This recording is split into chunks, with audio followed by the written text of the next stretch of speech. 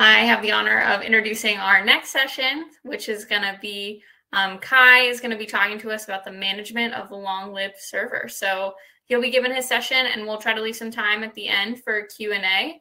If you have any questions throughout, feel free to use the Q&A option or drop it in the chat, and we'll communicate those to Kai at the end of his session.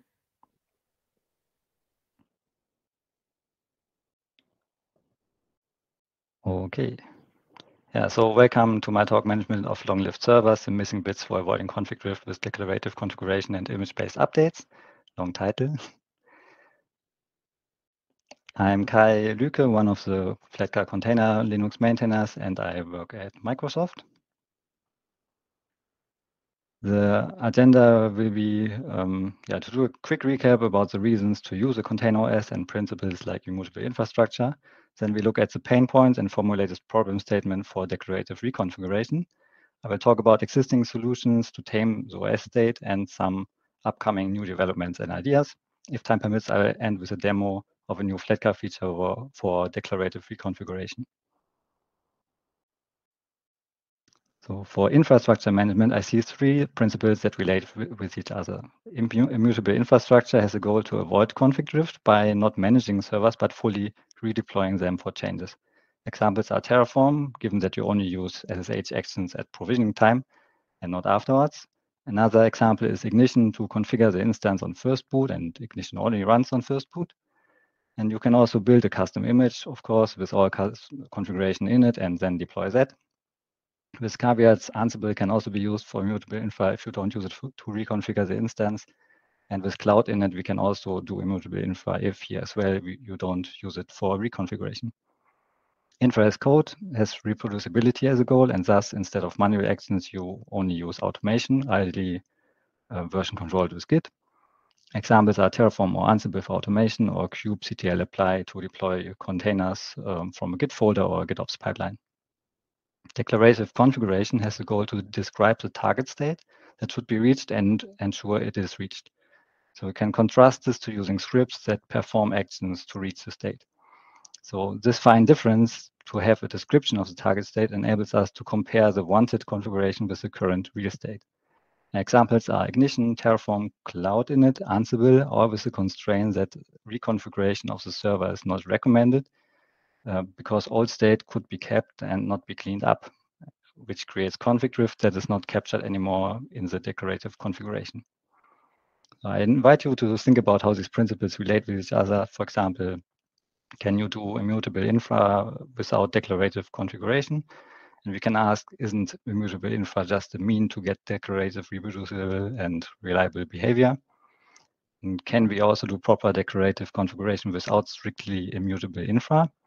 And we'll get to that. I would summarize the goals of these principles as follows. A common theme is reproducibility or reliable operations. We easily want to get to the declared target state. For example, apply and avert infra changes in version control. I think a nice property to have for that is introspection. While this is needed for declarative configuration, it also has a merit on its own for debugging or security when doing attestation. Speaking of security, we want to stay secure, which I here equate with having automatic updates to be on the latest version. Finally, the principles all aim at low maintenance, to have automated deployments and be able to roll out updates. A nice property for that, I would say, is to have low coupling of the parts, which facilitates easy updates without being blocked by dependencies. And for frequent updates, it also helps to have health text and automatic rollback after breaking updates. So after this high-level talk, here's an example of managing a container to show some of these principles in action. The focus here is on the image reference, not the container startup config or how to handle persistent data. The first observation is with container images that we do immutable infra when we recreate the container and not, for example, update it from the inside. And we also do declarative configuration for the container image because we specify an image hash or a tag. And when we do that, we can also see what it means for reproducibility. An image hash is stronger than a tag. But still, in both cases, we can have the ability for introspection. We either compare the two hashes directly, or in case of tags, even with a bump tag, we can see what hash was used in the end by looking at the stored container image at the host. So this hash versus tag topic also lets us think of two ways to do automatic updates. You can bump the tag server side, for example, caddy2 would mean to get the latest 2.x.y release, or you can update the hash or tag in the configuration for client-side control. So do we want more reproducibility or more convenience and low maintenance with bump tags, or for example, for reproducibility, accept to have some git churn in the repo for image hash updates? You might know these pick-two triangles, but I see this as a triangle where we can do compromises as wanted, but actually you don't have to. You can pick all three. For example, for low maintenance and reproducibility and automatic updates, what you do instead of bumping the tag manually is you automate the hash update through some action for your Git repository. And to keep it low maintenance when having automatic updates, we should have health checks in place for auto rollback. So coming from these considerations, we can look at the container OS as an OS optimized for modern infra principles. Maybe container OS is a misnomer that doesn't convey this enough. Image-based OS is a better term, but still doesn't cover all aspects. The OS has an immutable hermetic /USR OS partition. It's self-contained, meaning that it has all that is needed to boot, and it will create missing files on the root FS. And since the deployed software is not part of /USR, but lives outside normally in containers, but could also be static binaries, there's a low coupling between the OS and its container runtime version and any software then deployed on it, like containers. The read-only /USR image also, or partition also gives us reproducibility because you either use version X or Y compared to the traditional way of having a varying set of packages and old package state. We also have introspection because we can check the OS version or the hash of the /USR partition and enforce integrity with the DM-verity hash for security or reliability. Such a modern OS normally also has inbuilt first boot provisioning tooling with declarative configuration. And we need that because, like a container, to serve our purposes, the OS may need some additional configuration and data outside of /USR. And the OS usually also has automatic updates with rollback on a failed health check. And the essence here is that an image-based OS with in-place updates of the /USR partition sidesteps this requirement for a full redeployment to follow immutable infra and still get a declarative, reproducible, and reliable behavior. So remember, you can already do immutable infra with custom-baked images, and you don't need a container OS for that, but here we can actually update the OS, and then the end result will be like a clean redeployment. But we look at how this promise is kept and to what extent. So let's see closer how we can declaratively control the OS version with an image-based OS and in-place updates. So we roll out a specific version. This version comes from a release that happens on a cadence, providing both the full image for fresh deployment and the update palette for in-place updates. The rollout is either client-side or update server-side, similar to the case with the container image registry where the tag is bumped. For example, Flatcar asks the Nebraska update server what version this machine should be on. The benefit of this model is to have global rollout policies, for example. And for purely client-side control, Flatcar also has the Flatcar update tool to switch to a specific version. You can automate both scenarios with, for example, GitOps. So either the Git configuration controls what version Nebraska announces to the client instances, or the Git configuration controls the parameter for Flatcar update directly. So all is good. From my experience, I would say not yet. Here are some pain points. We still need a full redeployment for user configuration changes. This takes long, local data gets lost, and new cloud instances may mean to get a new IP address. The SSH host keys also change. In practice, one can reach a common escape hatch for Ignition users, which is running Ansible for reconfiguration. But reconfiguration that way does not work reliably when the declarative configuration can't clean up the side effects. So the result is that the old server state creates some config drift. And the quick reaction to this problem is to try to rerun Ignition after changing the configuration, but rerunning Ignition is tricky and needs cleanups of the root FS, or you end up with config drift here too. And in Flatcar, you can tell Ignition to reformat the root FS, and I had demoed this in last talks, but still that means we would lose local data. So my problem statement is to have reliable declarative reconfiguration. I want long-lived servers, no 10, 20 minutes reprovisioning for a single line change. And we can divide the problem by having, by defining the server state to have kind of 4 parts, I would say. The OS version, the configuration, the data, and other state. So what do we need to do with each part? The OS version in /usr, as it can be controlled client side or server side. We already updated in place, so all is good there. The config files under /etc from previous user configuration. So assuming that OS allows the user config to live under /etc. So what do we do there? On configuration changes, we have to discard it. OS config files under /etc, these come from legacy software that doesn't support reading them from /usr. When the OS /usr partition updates from X to Y, this should also be updated, of course.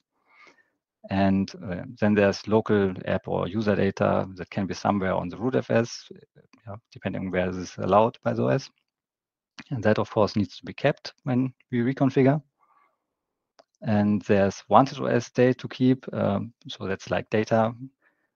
For example, secrets or etc, SSH host keys. These are also nice to keep, of course. And the old user configuration also resulted in unwanted state from side effects. So we need to discard it without actually knowing what it is. We already can see this challenge that all this data is combined in the rootfs, for example, under /etc. So to address this problem, new OSs were designed with an approach to minimize and define the OS state. And the idea is to disallow traditional Linux usage with this pattern of writing things directly to /etc or similar. Instead, it's defined what local state is allowed and how it's managed. You can see this example in single-purpose container or Kubernetes OSs, Talos Linux or Amazon Bottlerocket, which has a read-only rootfs plus ephemeral or specific persistent storage partitions. And this principle enables Talos Linux to have a reset tool that makes use of this separation, but even on regular Talos Linux updates, Talos will already discard the OS state, so Kubernetes state as well. And that's the default behavior. You can opt out, but normally it means the node will join as a fresh node afterwards. And this is in progress RA project. It also kind of depends on how you would use it, but the idea is again that you don't have the user state leak into the OS, and all setup would go through some OS API. So these are interesting approaches, but not everybody can go this route. Actually, even traditional Linux already manages /etc to some extent, and we should discuss this a bit closer. Both user and OS config files are under /etc and need to be managed. Let's first look at how, at these OS config files. So modern software like systemd actually is fine because it first looks under /usr and supports all these nice drop-in overrides and so on.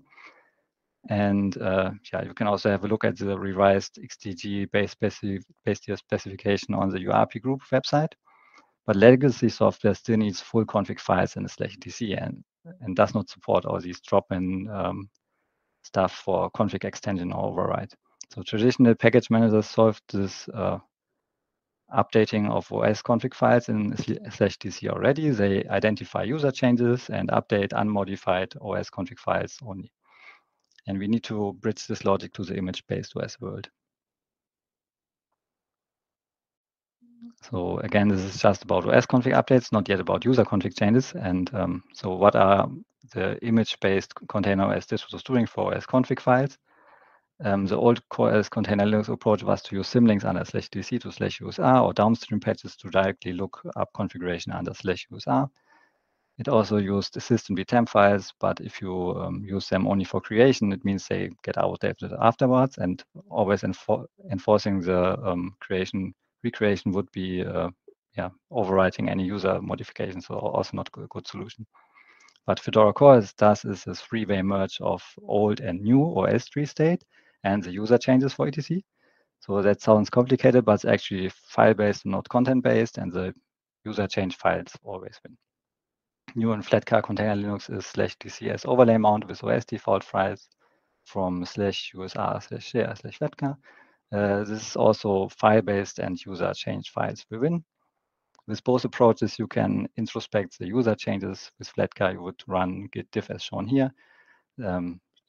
So that kind of concludes the part about OS config updates, but left is a quest to reliably do user config changes with a traditional Linux.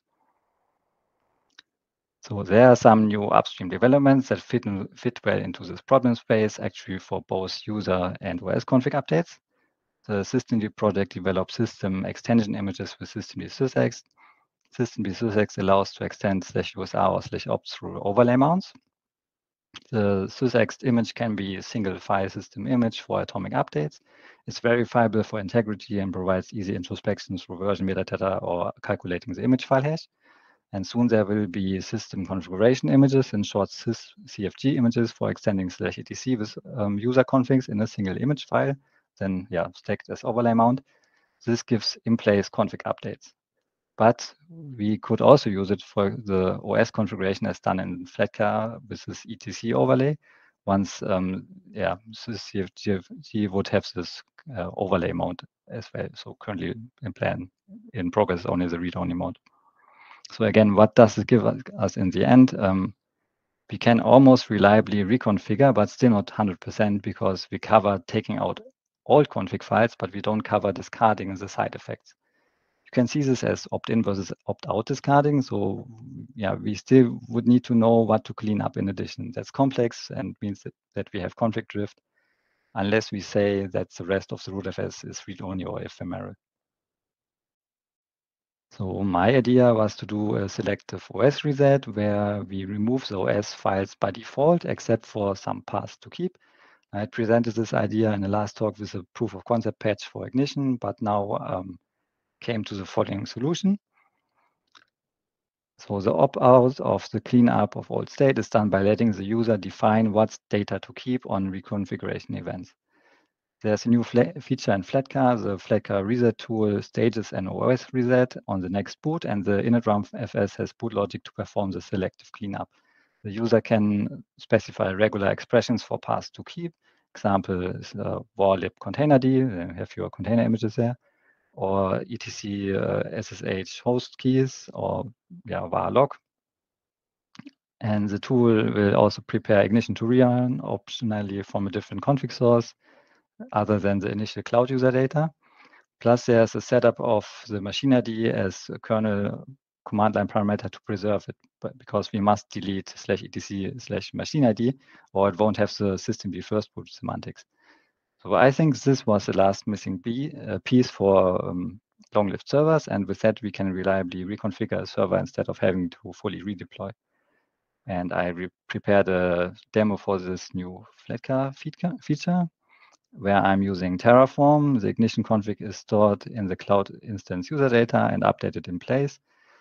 This triggers then Flatcar reset with keeping some paths to preserve. In this example, this is SSH host keys and a certain app data folder. It uses a Terraform action here, but it could also be done in a service on the server itself. The difference here is the question of when and how to specify the paths to keep. Before the configuration change immediately, or before the next configuration change. So for Terraform, I also needed a workaround to skip this helper action on the first run because it would otherwise directly reset after provisioning, causing a delay. And then I also found out that I needed another workaround for Azure user data to avoid serving outdated user data by waiting for the change to propagate. In this demo here, there's a state file coming from a certain configuration setting, and we expect that to be discarded. And we'll be observing that the state file gets removed and newly set up based on the new configuration value. Okay, I have to reshare.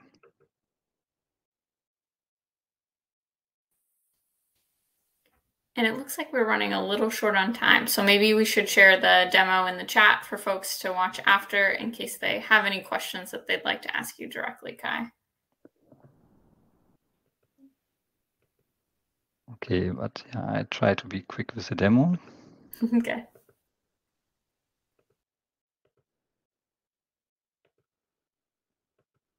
I always have to press twice. Okay. I will also share it. It's the YouTube link.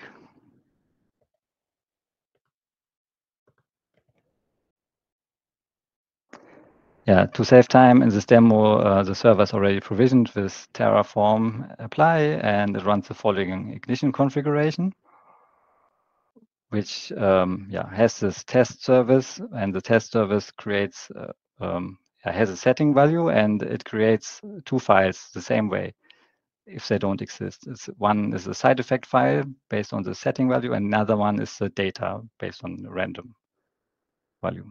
So for reliable reconfiguration, when we change this setting, we expect that this config side effect file should be cleaned up and then should be able to be recreated, while this my data folder should be kept. And we will also preserve some SSH host keys and the system logs as well. And that's in Terraform variable here. So we have these regex for the host keys, and then also the simple path for my data and varlog. Each time Terraform sees a user data change where we touch this file above with the ignition configuration, it will run the following helper. That's locally. So again, that's more workaround than I expected. So the first thing here is waiting for the Azure metadata to pick up the change. And then, we run Flatcar reset. And there I also have this reprovisioning marker for Terraform to not do it on the first boot. But this is really the core logic. Flatcar reset, keep machine ID, keep path as specified by this keep path Terraform variable, and then do the reboot. And so that's what you would also be able to run directly with SSH. So here, this helper is also able to run either via SSH or AZ extension stuff. So let's prepare a configuration change that triggers the reprovisioning. We have this setting v1, and now we can change it to be v2.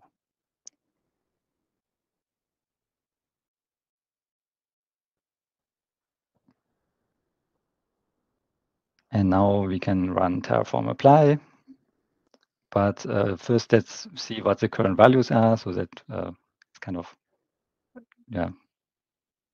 more clear what's happening. So current value is this v1 setting, what we expect to see, and my data is 20931. Now we run Terraform apply, and I will skip forward. Okay, Terraform apply ran, it rebooted this instance, and in the init RD, this selective cleanup is done now. And it should have kept this /my data folder, and then ignition runs again to set up all these test service scripts and so on. And we will also see that the new value should be picked up for the state file, while for the data, we expect the old value to be there. It can be checked via SSH, and so that's it. So we see v2 was picked up, but we still have the old data. Okay. So that's it. I will share the slides again. And Kai, we do have a question in the chat from Colin, wondering if there's any reason not to use /usr/etc instead of /usr/share/flatcar. Yeah, many people used /usr/etc for different things now already. And in OS3, it was more like what we also do, but now other people use it more as a way for reading default configuration by the application directly. So in our overlay, that's not what we want. We want that to be just a lower tier for the /etc overlay and not directly read by applications. Thank you. And with that, we're just about at time. Kai will be here for a couple more minutes. If you have questions to drop in the chat, he can respond to them quickly. But for other folks, we have another session right after this the VFKit minimal hypervisor using Apple's virtualization framework. So if you don't have any more questions, go ahead and move over to the next session. If you have any quick questions, Kai can respond right in the chat before you head over to our next session. Thanks for joining us.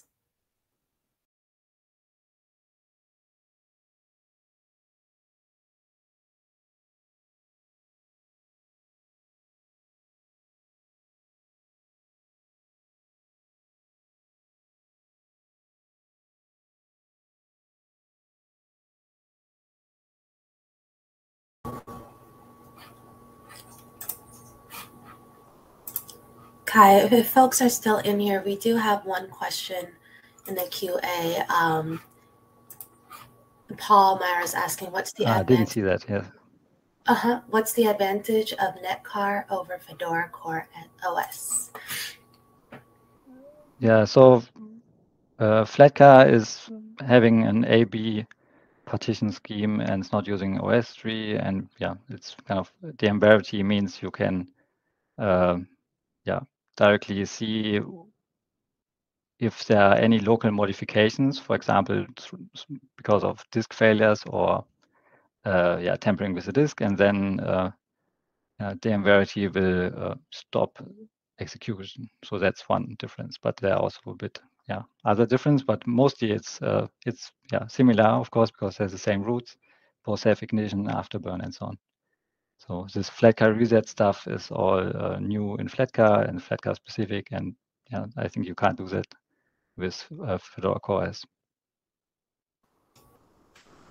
Awesome, thank you. We have just a couple minutes left. We do have a participant, Colin. He asked a question here, and I'm going to go ahead and let him in. Colin, if it ends at 10:30, we do apologize in advance if the session cuts out, but let's go ahead and get you in here to ask your question really quick. Hello, can you hear me okay? Yes. Okay, I think it's great. I love this direction, so I work on Fedora CoreOS and derivatives, and, we kind of both came from that original Container Linux parent and have kind of gone in some different directions, but I'd love to, align and, figure out shared common approaches, especially if we can provide interfaces that work across both for our users. That seems really good. And I don't know if you guys are aware, I recently started a big project around this to really reframe everything we're doing in Fedora CoreOS on a container native flow. Long story short, on this topic, basically, I even started some code, but basically Bootsy will allow attaching config maps to the OS state. And I thought a lot about problems like, how do you do static IP addresses with this? But I think there's some common problem domains in here. Like certainly, in the upstream systemd projects, they have nothing to do with container images. So there's a sort of front end and back end problem. But maybe if you just get a chance, we could chat on that issue. But or if you have any immediate replies here, I'm curious what you think. How would it look to use config maps as a source for OS state? What do you think about that? I haven't looked into that yet. So I knew about Bootsy, but not about this config map topic.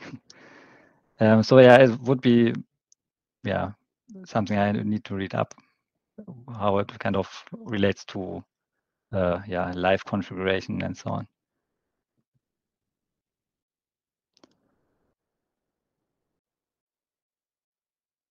Okay, yeah. All right, and our session's about to close. Go ahead and head over to your next session.